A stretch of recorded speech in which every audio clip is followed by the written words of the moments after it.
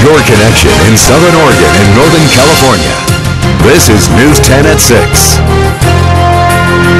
Good evening, I'm Rick Tillery. I'm Trish Close. Thanks for joining us tonight. On Election Day, voters turned down 3 local measures in Jackson County. All of them would have cost the community. Some say the combined costs were just too much. News 10's Whitney Clark has tonight's top story at 6.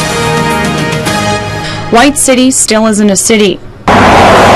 Hawthorne Park pool will stay empty, and Jackson County Fire District 5 won't be getting new fire trucks. Voters in Jackson County voting down 3 measures that would have raised taxes. If it would have been one issue, it might have been different. John Watt, a political consultant in the Rogue Valley for more than 20 years, weighing in on the election. He says the failures all came down to money. People need to see the benefit for the dollars that they're spending.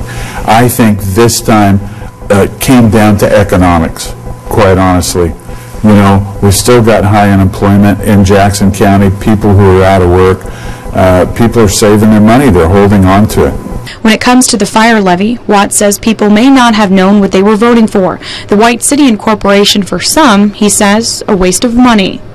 The WhiteCity incorporation, I think people say, we've got the services that we need. Why in the world would we incorporate and create another tax burden on ourselves? But the pool measure decision, a surprise. You know, I really thought they'd done a pretty good job marketing that, but the economictimes, I think, combined just led to its defeat. People just want to hold on to their money.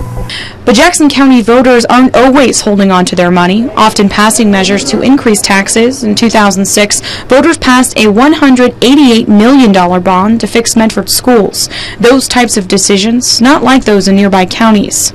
To compare Jackson County to Josephine County, it's almost like comparing apples to oranges. In Josephine County, they just don't want to spend any more money, and that's kind of been the trend for them. Jackson County is completely different. For now, things won't be different here. The community has spoken. Covering your news, Whitney Clark, News 10. Medford City Council member Dick Gordon says for now he has no plans on pursuing the pool issue.